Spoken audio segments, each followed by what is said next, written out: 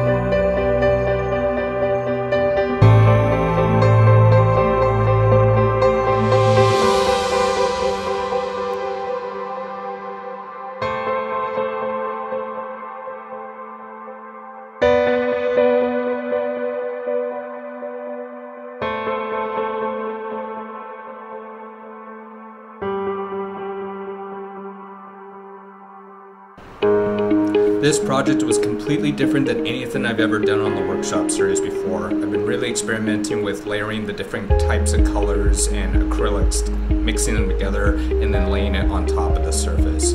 I still have some practice ahead of me, but I really liked how this turned out.